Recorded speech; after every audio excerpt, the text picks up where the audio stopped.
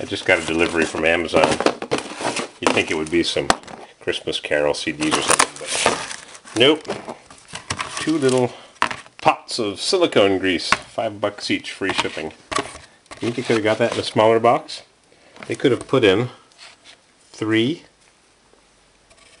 6, 9, 12, maybe 15 of them. I heard somewhere that Amazon has this fancy machine, some box cutter, that allows them to use the smallest box possible by computer cutting a box. There, all wrapped up.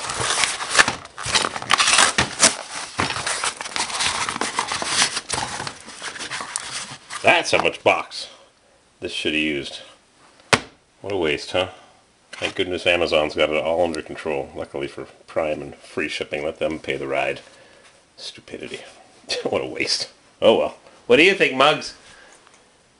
As long as you're getting some cookies, huh? Good Christmas cookies.